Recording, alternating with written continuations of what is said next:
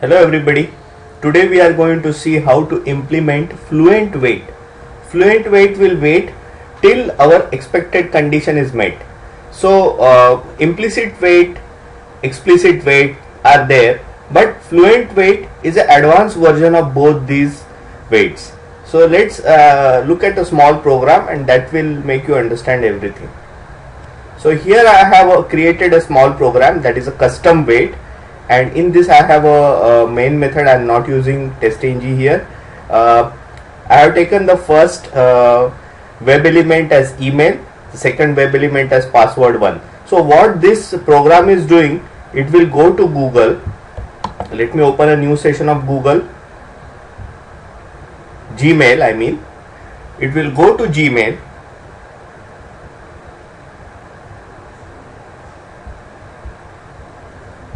Here gmail.com,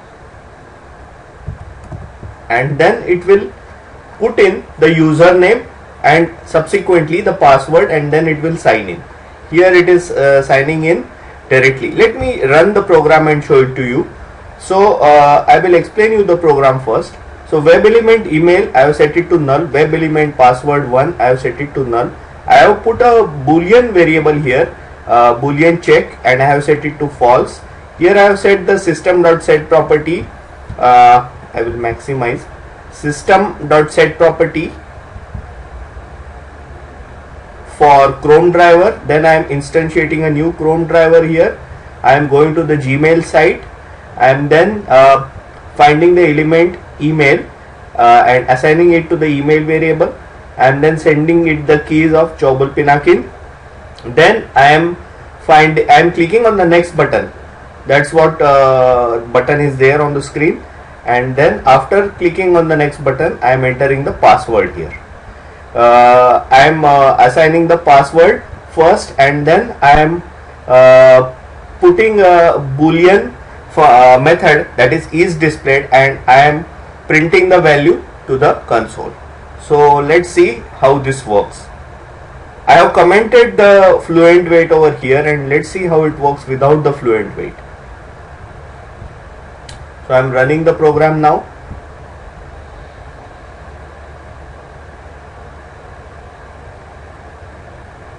Okay, it has started running.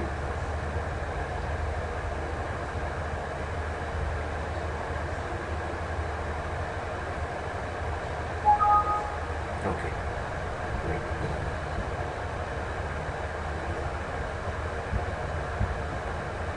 Okay, there you go. It went into the console window, and we will get the local connections are allowed. It will start a new Chrome browser session.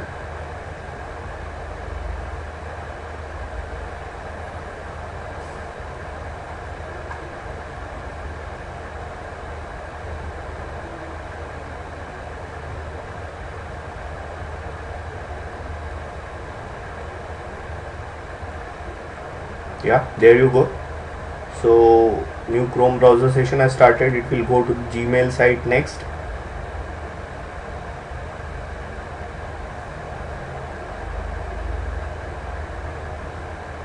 accounts.google.com, that is what it is opening now.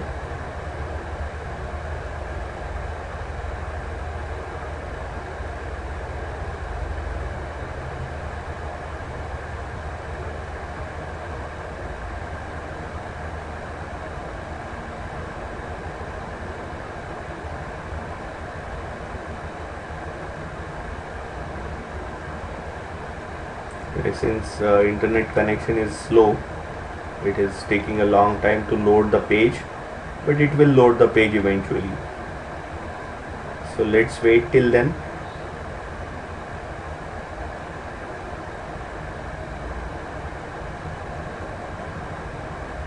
Okay, it has loaded the page, but it is still syncing in. Yeah, there you go. It has entered the username and it has clicked on the next button, but as you can see, the script fails. It says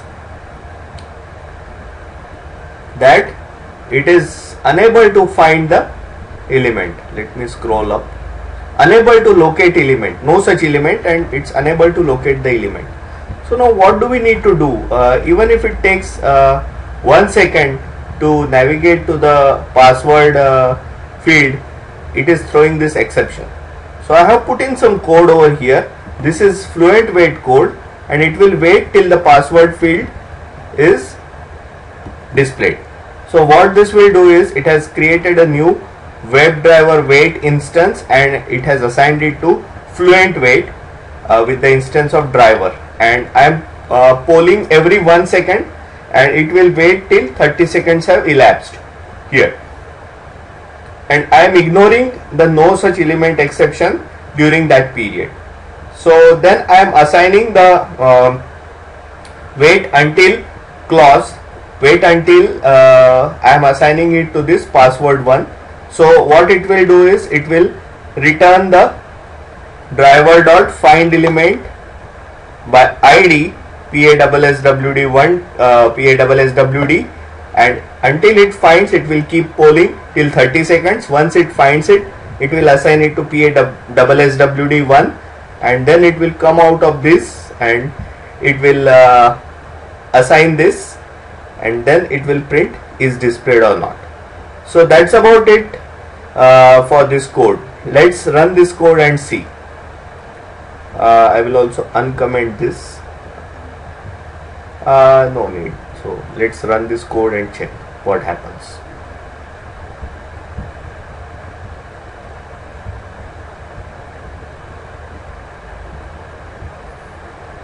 It should enter the value in the password field. That's what this program should do. Earlier it was failing on the password screen.